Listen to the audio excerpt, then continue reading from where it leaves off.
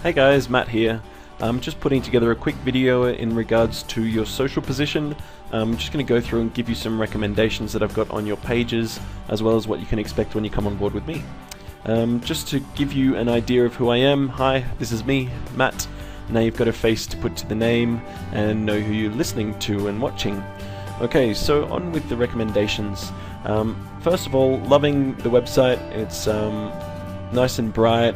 Full of trust colors, so this is great to see. One thing that I do recommend though is with the social buttons, if I click on, for example, Facebook, right, it opens the Facebook page in the same tab, in the same window.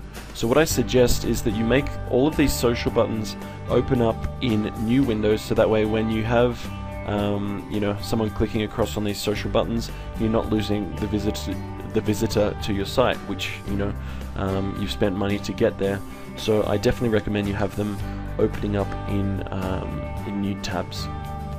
Cool. The other thing is, I'd also suggest making these buttons a lot larger. So the Shop Now and Shop Apps, just make them at least 3 times larger, 2 or 3 times larger, because again, that's the main point, is for them to shop and to spend money at your site. So you really got to make sure that that's a key focus and make it easy for people. Cool. So when I came across to your Facebook page, it's great to see that you're utilizing the cover image properly and your profile image. That's all well and good. One thing that I'd suggest straight away is adding your link in this short description box and just telling people to click there. So children learn more when they're having fun. At Leapfrog, we're helping them build skills and a lifelong love of learning. And then instead of saying like us for the latest updates, I'd just say click here to learn more, right? Because they're already here, and chances are the reason they got there was through an ad, and they've already clicked and liked the page. You know what I mean? So typically, I'd be putting the call to action "like us" with something here in the white and say "like us" with an arrow, and you can point to that like button. That's going to get more attention, and here you can have another backlink to your site where people can come across and actually click on it. Cool. So when looking at your cover images and stuff, again, there's no description here, right? So what I'd suggest is putting in a description, learn more about the LeapPad Ultra, click here. Because you've had 334 people like it, 3 shares and all this commenting and action on it, but you don't have a, click here to learn more or click here to buy the LeapPad Ultra, right? So that kind of stuff is very important when you're posting these kinds of images. Every single image should have a strong call to action. Be the first to get a LeapPad Ultra for your special one, and put a link. Cool. So again, when we're coming across here, this is great with your links and stuff like that. But what I'd suggest is telling them click here, telling them to actually click here, using the words click or using the words like, for these kinds of things, like share your child's learning moments on our wall and don't forget to add a caption. See, with this sort of stuff, that's a very long and confusing call to action. I typically suggest just simpler ones. So share your child's learning moments on our wall. That's it, yeah? And then below that, if you want, in brackets, you can say and share a caption, or don't forget to share a caption. And also use positive language. So instead of saying don't forget, let's say and remember to add a call to action, because that is going to help them subconsciously remember to add a call to action. What do I have to remember? Because if they're thinking about forget, they forget. Cool. Do you have any simple tips to help your kids navigate social situations? What you need to put next is leave your answer in the comments below, right? With 1 million followers, right, you should really be getting a whole lot more than just 164 likes and only 5 comments. I get 5 comments on some client pages that only have 1,000 likes, right? So that's something that's very important, is really just tell them what to do and be very clear and simple about it and straightforward, because without it, you're losing a lot. So here it's great to see that you're sharing people's photos that they've put on your wall and stuff. I'd also suggest again adding links. If this is one of your products, then just saying get the writing pad that this that this busy bee is using here. Click here, yeah? But yeah, that's enough on, you know, just post sort of stuff. The other thing is, you know, if you've got tabs coming in here, really making sure that all of your tabs are well optimized, and you know, if you can have like gates and stuff on it, like for example, you know, you come in here, you send them, I'd be sending them to competition pages where instead of just having you know, some information on where they can come and shop now, I'd also say, you know, like have a tab where they can win one of these Leapfrog Ultras, or they can win, you know, a whole year's worth of learning equipment, and then give runners up, you know, like 20% off a Leapfrog Ultra or whatever like that, just to engage and to also promote more sales. Cool. As far as Twitter is concerned, this is looking good, and it's great to see that you've got people coming in and engaging with you and talking to you. This is really great to see. One thing I would suggest is, you know, a lot of these Leapfrog Ultras are hidden behind the main area here. What I would suggest is having, like, you know, having it on the left hand side, having a larger image, and also having, you know, go to this direct address to do whatever, and you can cloak addresses, like, you know, like leapfrogultra.com, you know, and that way it's easy to understand, read and type in, and they can go and do it and direct them straight from there. But yeah, this is looking good. I just, yeah, continue in this manner. Also using more hashtags would be a good idea for you guys. But yeah, apart from that, you know, you're doing quite well. Hashtagging and really utilizing your lists properly is another good option. As far as your YouTube is concerned, use the cover image here to really send them to, you know, the targeted pages. So, you know, you've got new Leapfrog Ultra Kid Perfect tablet, right? And then you should have an arrow and a call to action, you know, like some text. Be one of the first. Make sure your child is the first to get it here, or give your child the advantage here, and then have an arrow leading towards the site. And you could have a site that's like leapfrog.com/ultra or whatever it is, because again, you've got this great advertising space here, but you're not using it properly. Cool. The other thing is, at the ends of your videos and stuff like that, I'd also suggest, you know, having, you know, a clickable link, a clickable annotation in the video. So, you know, you could have this thing here, like buy the Leapfrog 2 here, buy the Leapfrog Ultra here, and make them clickable buttons right inside the video. Because again, you're missing a ton of traffic. If there's 2,700 and something views, then, you know, you should really be using the annotations properly, so they can come across and literally click inside the video and go and buy it. And I can guarantee you're going to get a ton more conversions that way, and not spend an extra cent. And it literally only takes a couple more minutes to add these annotations on the ends of your videos. Cool. The other thing is, when coming in here, really make sure that you're keyword optimizing this heavily, and also with this area, make sure your playlists, right, learning DVDs, behind the scenes, make sure you're putting keywords in the titles of your playlists, and really like paying attention to heavily searched keywords, right? So favorite videos, behind the scenes, commercials, books, you know, this sort of stuff doesn't do you any good. Commercials, people don't typically search for commercials. What they want is like, you know, you could put commercials at the end of the title, but really just call your playlist something better, and also use a backlinking strategy to build up your YouTube channel as well. Cool. But that's enough on YouTube at the moment. I'm more than happy to go ahead and go into the lead building strategy with YouTube later on. But yeah, I think for you guys, Facebook and YouTube are going to be the two biggest winners, and then, you know, Twitter is just a quick customer service tool, and Pinterest as well definitely is a massive player, because, you know, the majority of people on Pinterest are women with children. Okay, so definitely Pinterest is a massive player for you guys, and you really just have to make sure that you're doing all of this properly. So let's just say Kidspiration. Okay, we come in here. Now, for example, we come in here, right, and we look at this do-it-yourself cork in a jar. Now, click on there, and where does it take us? Not to your site. It takes us to somewhere else, and people are going to start spending money on this person's site rather than yours.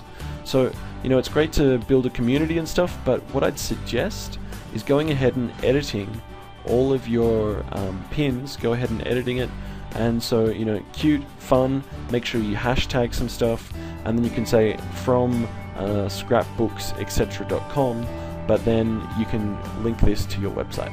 Yeah. So you're sending the traffic to you rather than to this page. Yeah, because people are going to be repinning these photos from you guys, and then you're losing the traffic. Cool. So another thing that you can really be looking at is mobile marketing, the PPC, and of course SEO. Now, with you guys, I'm more than happy to put together an SEO report for you for different keywords that I recommend, as well as which ones are more valuable and which ones aren't, and then we can also go ahead and talk about your PPC and all that sort of stuff. Now, just to give you an idea of some custom tabs and things that I've built. Actually, just before we go ahead, look, here's one of my e-commerce clients at the moment. Now, their typical sale is only around the $100 mark, and they're only investing about $1,500 to $2,000 a month with me, and they're bringing in $20,000 worth of revenue. Now, this is from SEO, email, and from social. So, again, I just like to show you that here it is here, 12th of July to the 12th of August. Recent results, and I do get my clients' results, and I want to make sure that you know this up front, that we don't waste each other's time. Yeah, and so we're all on the same page. So some ideas of custom tabs that I've built and competitions and things like that. You could say win $500 worth of learning equipment for your child. Enter your email today. Yeah. And we could also tie this in with getting mobile numbers as well, and then you can go ahead and do mobile advertising and SMS advertising and stuff like that. But use it sparingly, because SMSs, everyone reads them, and people quickly get annoyed if you're using them poorly. But you can also do SMS competitions and polls and all kinds of stuff. Some more tabs that we've designed. Give us a thumbs up and we'll give you a free XYZ. And the thing is, here you might have a product that costs you like $1 or something like that, and the postage might be $5, and so that's $6 in cost, and you say you only have to pay the postage of $7, and then bam, you're still breaking even, and you've got a happy new liker, someone's trying out your product, and it's all happy days. The other thing you can do is maybe give them some free apps for the Ultrabook. Give them a whole like us now, and we'll give you access, 3 months access to all of our apps for the Ultrabook. Yeah, so it promotes them, it gets them thinking about, damn, I've got all these apps, I really want to go ahead and buy the book so I can try them out. Yeah.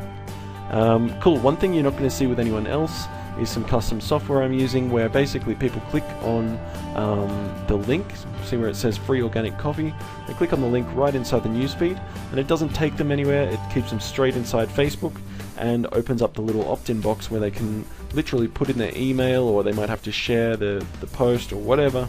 But yeah, they can literally enter the data right inside the Facebook newsfeed. They're not going to any other pages, they stay right there, and they give you their email, and it works a treat. Some other lead pages that I do, so people can come in and add their name and email, and I find that these are very, very high converting, and this is all included with my service. I also speak Spanish, hence why this is all in Spanish. But yeah, this is the sort of quality of lead and landing pages that I do, with videos if you want, and products and other things like that.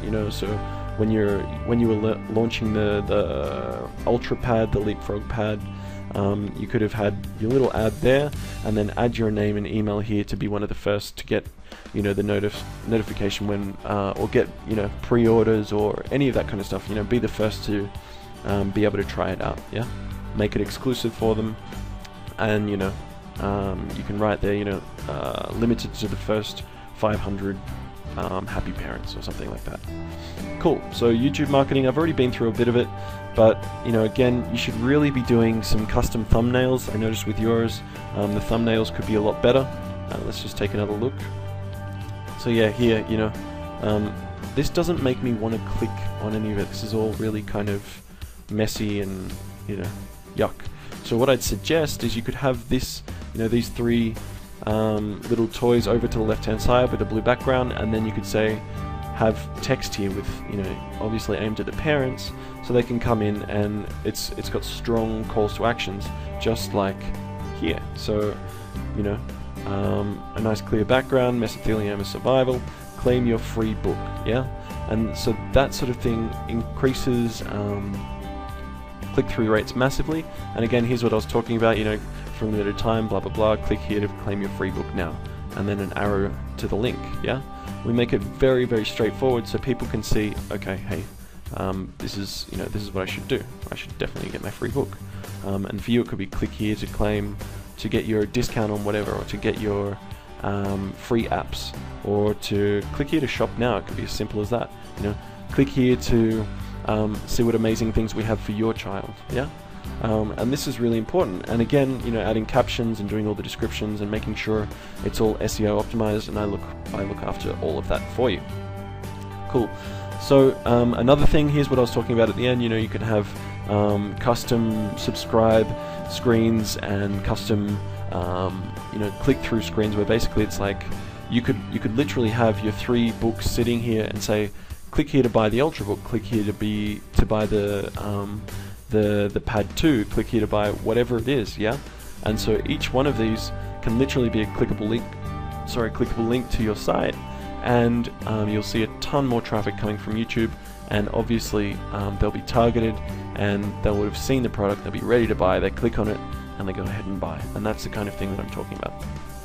Cool. So Pinterest, 80% of Pinterest users are women and 50% of them have children. So this is massive for you guys, and obviously, you know, you're doing some things right, but you could definitely be doing better. And I definitely think if we spend a good focus on Pinterest, you're going to see massive results from that as well.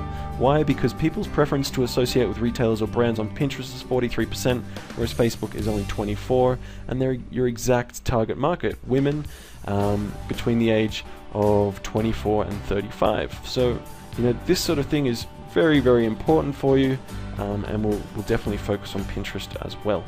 I definitely suggest that, you know, with Pinterest, this is going to be a strong product pusher, but whereas Twitter is more of just a customer service platform. I typically find that Twitter has the lowest conversion rate out of all of the social platforms for my clients, and is better to be used as just a customer service, you know, and the odd update, you know, because realistically, you know, putting in a ton of time and effort on Twitter doesn't result in massive sales like YouTube and Facebook and Pinterest, yeah? Cool. So here's an example of a 12-week plan that I do. We can obviously go ahead and invest in custom reporting software if you like, but this is the stuff that comes stock standard with my services. And basically I go ahead, post, I write out all the posts for a month, I let you know exactly what's coming up, we go ahead and post it, and then I track every single post every single day, and you can see exactly what's working, what's not, and we go ahead and work on the things that are working and keep going in that direction. And I always post value and then promote products in the second week. So it's value, value, value, value, value, and then promo in the second week, promo in the second week. And this is things like, you know, new products, just product information, also things like just doing competitions and things like that, and polls and blah blah blah. But I typically find that if you're selling to them every single day, you're not getting huge engagement, and that's what I see with you. Is, you know, you constantly going ahead and selling to all these people. You know, like you've got a bid on, you know, hey, here's someone with our product, here's someone with our product, here's some more stuff on our product. It's all just, you know, our products, our products, our products, our products, yeah. And some of this, sure, this is a bit different from the blog side of things, but really, you should be, you know, adding some just more shareable things thinking about the parents, and stop selling your products for a bit and literally just doing it every second week, and I'm sure you're going to have a strong community in that regard. Okay, so yeah, if you want results like this, such as 118% more likes in 6 days, obviously we're not going to get you another 1 million likes in 6 days, but we can definitely start bringing in some new email addresses and phone numbers and other bits and pieces for them to be marketed to, and also organize all your SEO and SEM. But definitely we need to do a good solid week of research, make sure we get everything down pat first, and then we can go ahead and start your marketing campaign. So here's what you need to do. Number 1, like this video. Number 1.1, click the link below now, use the form to email me and watch me grow your business for you. Be quick, be inspired, take action. I'm already enjoying working with you, and all the mums out there, thank you so much for your time. This is Matt, I'll talk to you soon.